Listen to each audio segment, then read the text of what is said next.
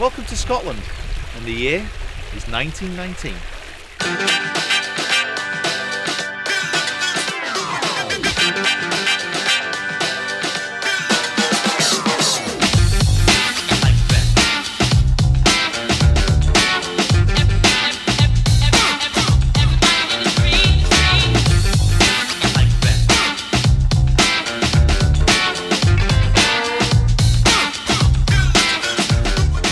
Hi guys, Peter Finch here and welcome down to another Under Par Passport episode, and you join me here at the beautiful Gleneagles, and it's a very special event which is going on today. As you can see, I am dressed in the garb of yesteryear, and that's because the King's and the Queen's course, they are celebrating their centenary, having opened in 1919. So there's going to be lots of stuff going on the course. There's going to be a chance to use some of these hickory clubs as well. First thing we're going to do this morning is head out and actually get some pictures done, which should be interesting. Moving film, I'm okay with. Still images, we'll see.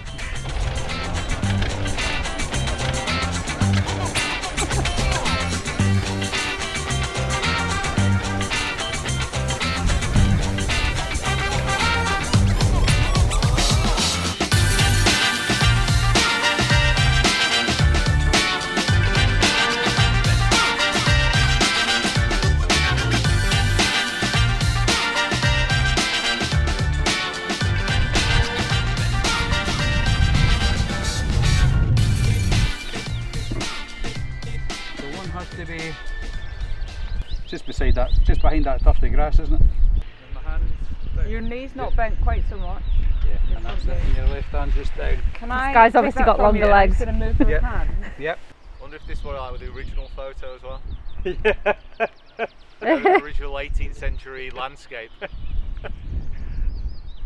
Oh no, the painter had in position like this. No, it's not even yourself up. Just gives us another one.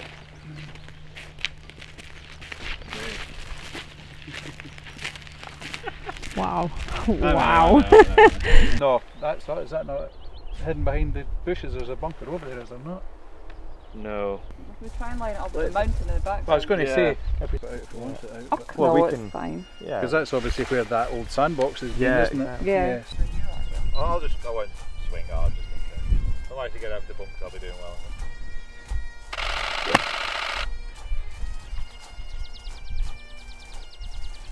Took off the threw another ball.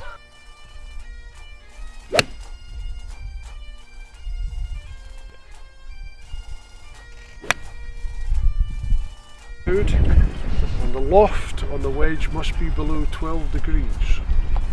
But if you've got a sand wedge or something like that, that's fine. No, did you say 12? 12 degrees? No, That's hard. No, that's the driver's 12 degrees. It has to be more than 12. it gets a bit confusing. Good, thank you. Restriction must be Brad has arrived and is in the building.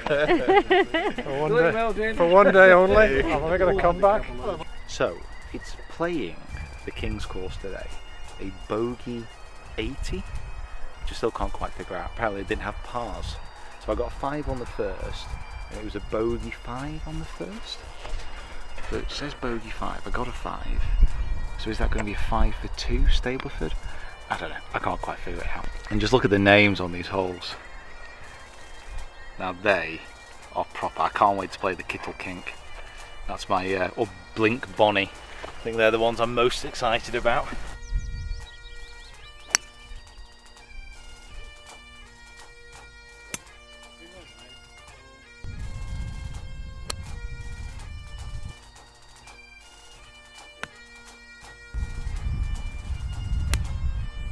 So the King's and the Queen's course is here.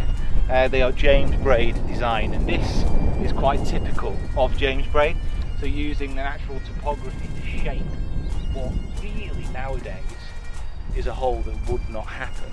So you hit off the tee, down into a dell, then up about a 60-foot bank where you can't see the pin, and then the pin is down behind there in a bowl.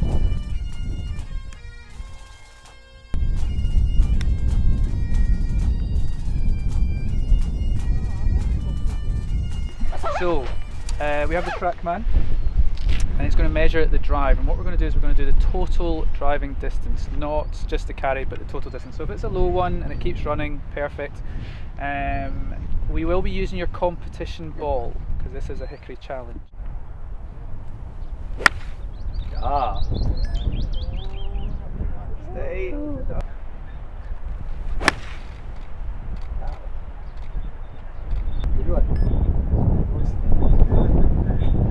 215. Yeah. Boom.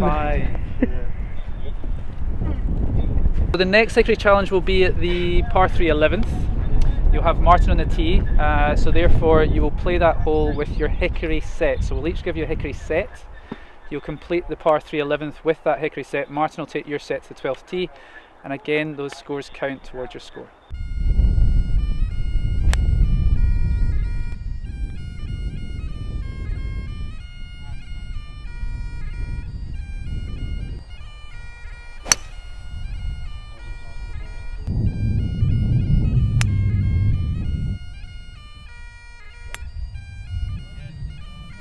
So, just had my first birdie of the day. I only took 6 holes and was backed up by quite a few double bogeys. Actually, only using 6 clubs is more difficult than I remember. What I do remember though is absolutely loving this course, and that has remained the same. It's such a classic design. I don't know which one I prefer more out of here in the Queens. Maybe this one, maybe just this one.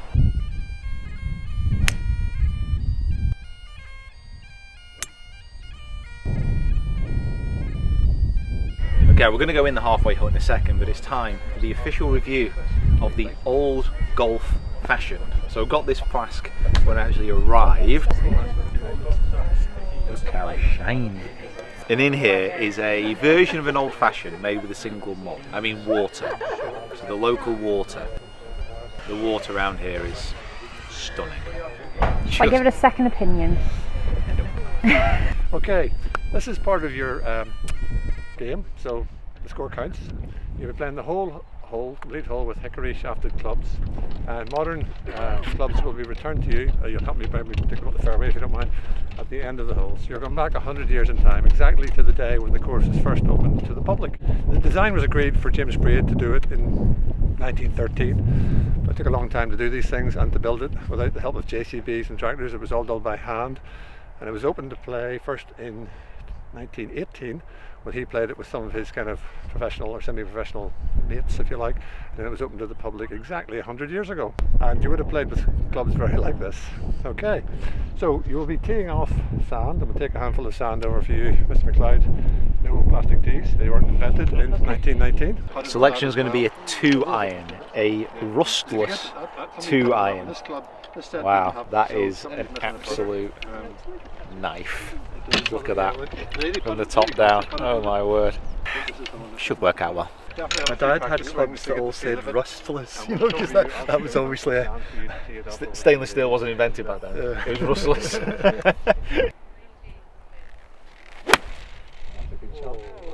Very good. Good. Go on, get it. Oh. On the green. He's a golfer. Oh, bad, sir. It's fine. That's fine. In the First bag. time you've ever Going had- in the bag. Buy one quick. Buy one quick. Bad. Kind of left a little. I think you make a very good classic caddy car. I try. Let's have a look at the clubs. See what we've been rocking on this hole. This is a wood of some description. It's got a wooden shaft. What kind of wood? Hickory? 3 wood. 3 wood. No, hey, Billy did send me the thing of what the modern day equivalent is did of he? all of these, so I do actually have the answer.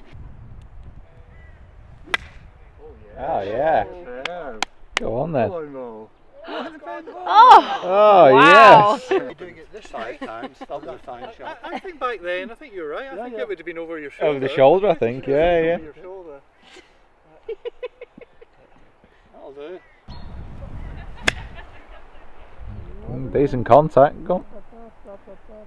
So we'll be doing a completely separate video on these clubs. I'm going to have an old versus new challenge. I'm going to hopefully get that done tomorrow. But it's hard to explain just how different they look and feel when struck.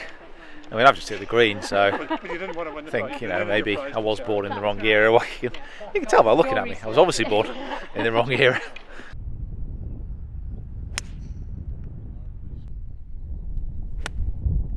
So this hole is called Braid's Broadest, which is basically Braid's best. So it's considered one of James Braid's best ever hole designs.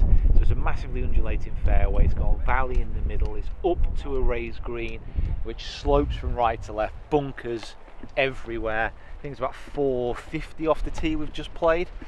It is a magnificent hole, and then obviously you've got this as the backdrop. It's a stunning, stunning hole. So this is quite a classic thing about Braid courses, which I've seen before. So this bank just before the green is basically angled from left to right. So everything kicks towards that bunker. But then when you get on the green, it actually slopes from right to left. And I've seen this at a few of his courses now. And it's a fantastic design because if you're short and you kind of get it running, you can get away with it, but then obviously you bring the danger in. But then if you go over the danger, then you've got a better chance of getting it close. It's great.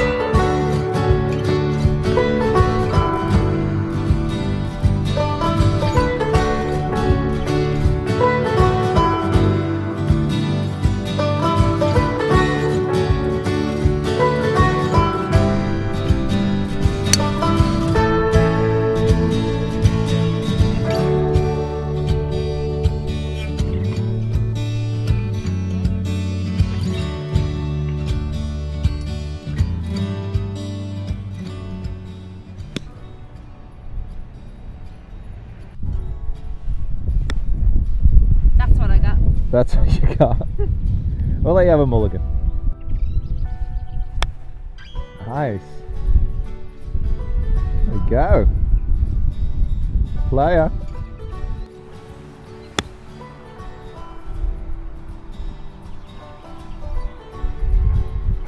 I think you need some lessons. So one thing I didn't quite understand about this place, but I do now after yesterday, is the membership. So I've always seen Gleneagles as just this amazing place to actually go on holiday pretty much, but you forget there's actually a full-on membership which play here as well. And actually spending some time with them yesterday was brilliant. Such friendly, lovely people. Oh, great strike, go on. Oh no. How good was that, by the way? Have you had You lessons? sound surprised. Oh. You gave me the wrong club. I'm sorry. One thing which I noticed this time around is how good the food's been.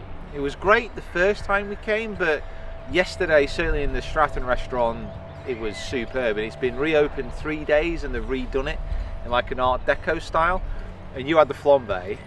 How was that, the flambe steak? Oh, it was incredible. That was pretty impressive. I think someone said to us today it was like a scene out of Backdraft when they actually did it, and yeah, it was pretty dramatic. It was a lean back away from the moment.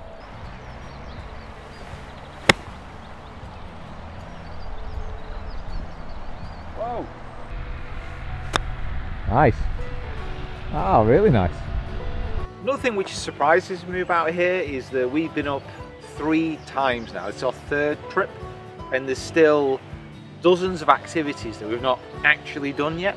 Put into that the fact that this year is the Solheim Cup in September, and it's somewhere that just keeps drawing me back. So I mean, the Under Par Passport videos is about visiting places which I think you guys will find interesting and which are special for some reason. And if somewhere keeps on getting you back in, has that pull, that's got to be something special. The first time we came here on the press release, the tagline was "Our Glorious Playground," or "The Glorious Playground," and I thought that was a bit grandiose before we came. I thought it was maybe a little bit over the top, but every time I come back, it just seems to be more like that. And I actually thought that before we came this year. I was like, yeah, we're going to the Glorious Playground, which I suppose that's, yeah, I suppose that's marketing working. So guys, hopefully you've enjoyed this little step back in time and this little look around Gleneagles. I'm hopefully definitely be coming back here in September for the Solheim Cup. I'd absolutely love to experience that event, so we will see. But if you are ever coming past, and if you do fancy around here, there's these 3 courses. I like every single one of them, I've got to be honest. I'm not sure which one's my favourite now. But if you are new to the channel, guys, hit that subscribe button, hit that like button as well, and follow me on my other social media platforms, which are all linked in the description below. And head over to my Instagram as well if you do want to check out a few of the stills and of the outfit that I was wearing. I was going to say it's worth it, it's funny. It's funny for me, it's worth it for my memories. If you don't want to look at pictures of me, it's alright, you don't have to. In fact, I probably feel more comfortable asking people not to look at pictures of me. Shall we drive home? Let's drive home. Let's go. See you soon.